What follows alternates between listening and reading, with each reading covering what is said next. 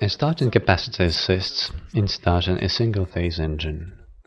Starting capacitors have rather compact frames with a dielectric that doesn't conduct any electricity. It is used in limited periods over the engine's operation time. Starting capacitor series K78-36 are polypropylene metal-plated capacitors with a fixed capacity. They are designed to be used in AC and pulsating current circuits. The variety of K78-36 capacitors is responsible for their wide sphere of application. The capacitors can have flexible outputs situated in various places.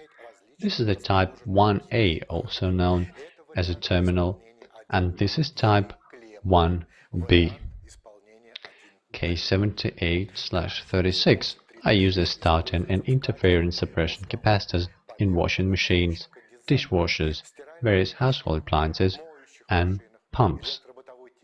The photoshifting type can be found in asynchronous electric motors. The capacitors come in a cylinder-shaped plastic or metal frames.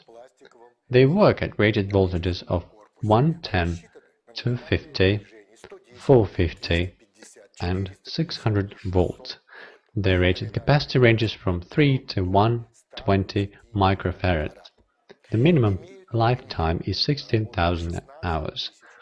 The increased temperature range is from -45 to 105 Celsius degrees. The capacitors of this series are easy to mount.